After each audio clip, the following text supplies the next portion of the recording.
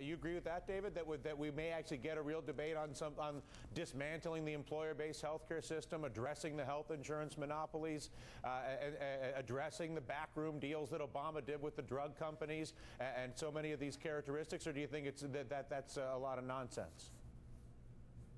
Well, look, I certainly wish that we were going to be having that debate, but I don't think we're going to. And part of the reason is because the terms of debate have been so skewed.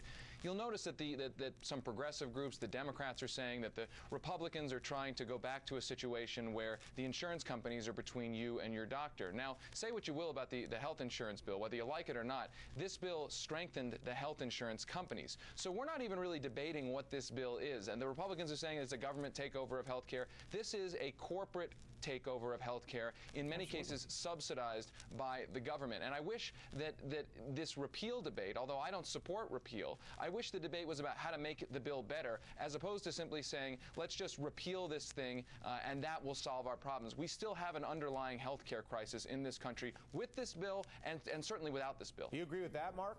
Well, David, that's not what the Republicans are saying. They're not simply saying, hey, all we have to do is repeal it and everything will be fine.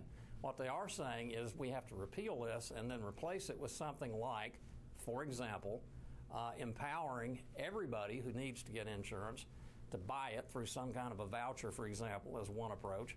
And that would break exactly this corporate government partnership, if you will, that controls the healthcare industry. A voucher would subsidize the private health insurance industry. A voucher to subsidize the private health insurance industry is not a way to get the private health insurance industry out of this. No, it's giving people government taxpayer money to subsidize further the private health insurance industry. The debate that we're not having, that Americans poll after poll show want us to have, is getting the health insurance companies out from between the people and their doctors. And we're going to wrap this on time, but do you guys actually think we're going to have a legitimate health care debate this year, or are we just going to see more nonsense? Mark, yes or no?